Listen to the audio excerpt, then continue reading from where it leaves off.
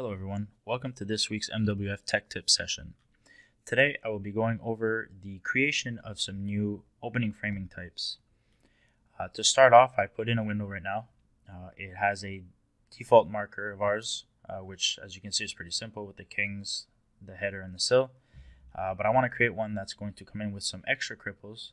I want some extra kings. So obviously when you're going to apply, this is the list. You can come and edit these and change, but this will be specific to the one that you're working on. I want to add something permanent, a new one, a new marker basically. So what I'm going to do is I'm going to go under my marker manager. I'm going to go to opening, single, and we have the list. So I'm going to grab my default. I like the way it looks just to start, and I'm going to hit duplicate. I'm going to call this opening test. And from this point here, you can double click or you can go hit the properties at the top. All right. So we're in under the openings tab, and this is where I'm going to make my change. You have a lot of options in here. I'm not going to touch all of them right now. What I do want to start off with, for an example, would be to add some cripples. Your header and your sills, this could come in handy when you're working with lumber. Right now I'm working with the steel suite. But right here you can place your sills and your headers vertical, move to the front, move to the back. But I'm going to keep it as flat centered right now. Cripple position, I want them all flush. I'm going to skip through these ones here. I don't need this. You've got some stretch to nearest if you want. Down here we're showing what we're going to be using, but I'm using the default type. So what my panel is right now is what I'm going to be using as my members. So down here, left, right, you have your kings. The way to add them is with this drop down. You can add some jacks, some kings, sills, and headers. Right now, I already have my sill and my header. I don't want to change these.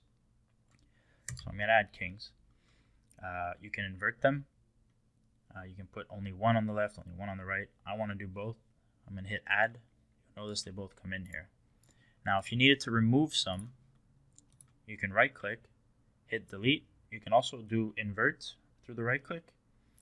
You will not be able to delete the first member, however. You'll get this error. You cannot delete first stud. And this is what these arrows are here for. So you can move these up and down, and now I would be able to delete this one. I'm just going to place this back. I'm okay with this. You can always change the members that you're using for your left side kings and jacks or right side kings and jacks. I'm just going to leave the default type to go with my panel right now. Okay, and I'm just going to hit the check mark. I have my opening test. I'm going to go ahead and assign this new marker. Opening test.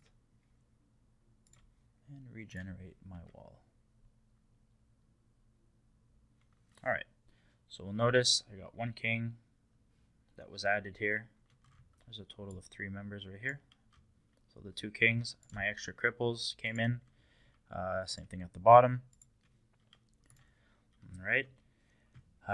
And I had placed some of these inverted and not inverted. So you can tell they're facing each other right now. Alright.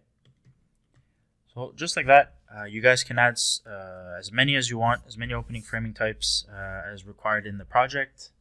That'll be it for this week's MWF Tech Tip session. If you guys need a hand with anything, feel free to drop a comment once the video is posted. I hope you guys have a great day.